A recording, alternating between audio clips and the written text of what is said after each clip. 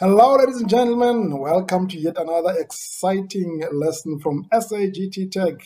My name is Asaf, and I hope you enjoy this one. We are still on graphic communications, and today we are going to be treating the single point perspective. This topic is suitable for grade 7, term 1, week 3, as compiled by myself, K. Pelwani, at SA Tech GET. There are, of course, several steps that you need to follow when you draw your single point perspective. You'd recall that the perspective drawing is not the actual drawing that you see, but that's what your eyes actually tend to see when you look at an object. It looks like it's narrowing from the side, and as you go further and further away from it, it looks like it starts to vanish. That's why we call it a perspective drawing. What is important about single point perspective is that you have got it, your drawing must resemble the initial oblique drawing that you had. And as dictated by policy, we only have got to do drawings in the form of cubes. As you see here, we've got a stove. It's drawn in the form of cubes. Therefore, we're going to draw our perspective drawing from the corners of the stove. We are not going to be concentrating on the items that you see on the stove itself, like the handles, your switches, and so forth. We only concentrate on the outer part of the stove. Now, very important, you need to understand that you can only draw a single point perspective from an oblique drawing, not an isometric drawing. Immediately when you start using isometric drawing, you're now getting into the double point perspective. Let's start. Point number 1. We need to put on our oblique drawing. And you've got to indicate this is your front, this is your side, and that is your top. It's important for you to know which part is which part, so that whenever you start drawing or making your drawing, you know exactly as per your reference drawing, where are you going to put and where. Let's start with the points that we need to follow, or the procedure. Number 1, you need to draw a straight horizon line, just a little bit below the your oblique drawing. Have a straight line and call it a horizon line. That's the line where things seem to diminish, or where things seem not to be seen anymore, and we say they vanish. It like they vanish. They're not visible anymore. That's the horizon line, and label it the horizon line. It's not necessary, but you can do that. Then we go to the step number 2. The second step that you need to do is to mark a point on the line and name it the VP. It does not matter where you draw the point. It may be to the far right of your line, or to the far left, or even in the center. It does not matter. But have a point somewhere on your horizon line, and call it the VP, which is the vanishing point.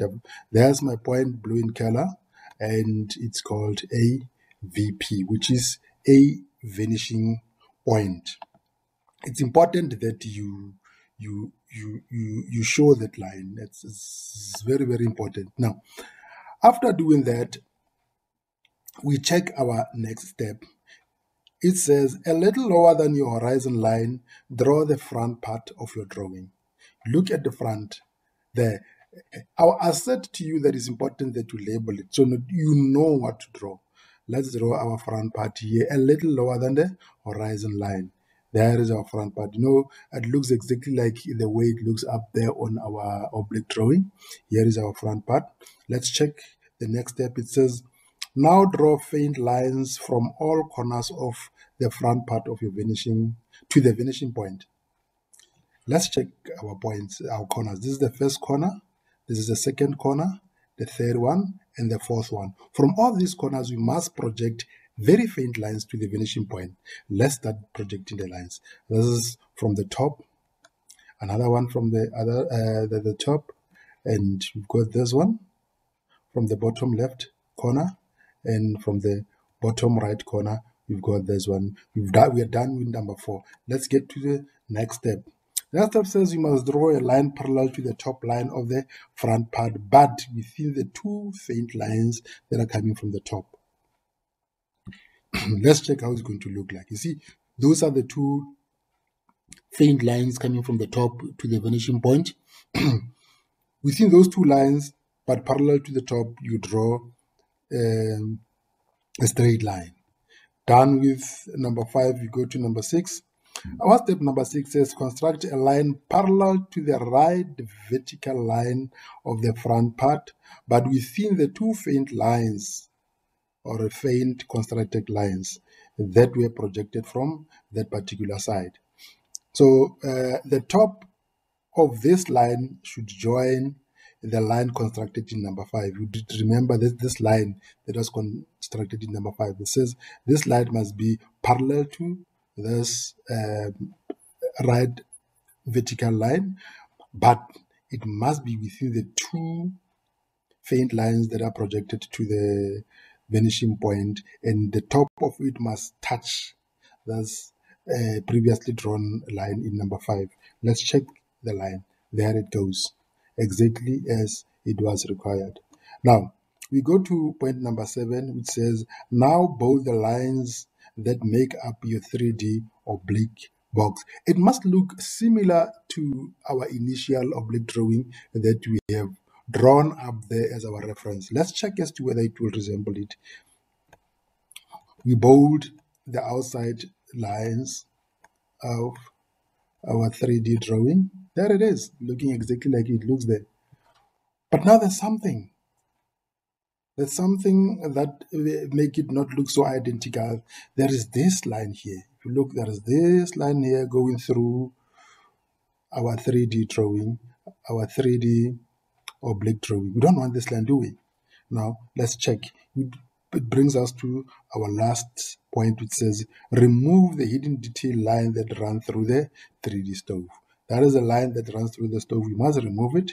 Let's now remove it. There we go. The 3D drawing resembles our oblique drawing exactly as it appears there as our reference drawing. But then you must appreciate the fact that if you look at our oblique drawing, opposite sides are equal and parallel to each other. But if you look at the one on the perspective drawing, the only difference is that the lines, the opposite lines that are projected to the vanishing point are neither equal nor parallel. The reason being, you see, this is a perspective drawing. They seem to be narrowing from the side to the VP. That is your single point perspective for grade 7s.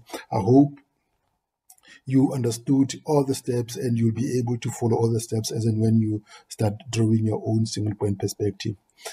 Thank you very much. And the next topic that you'll be treating will be the double point perspective, and that is applicable only for grade 8, term 1, week 4. Thank you for now. Let's meet on the next topic.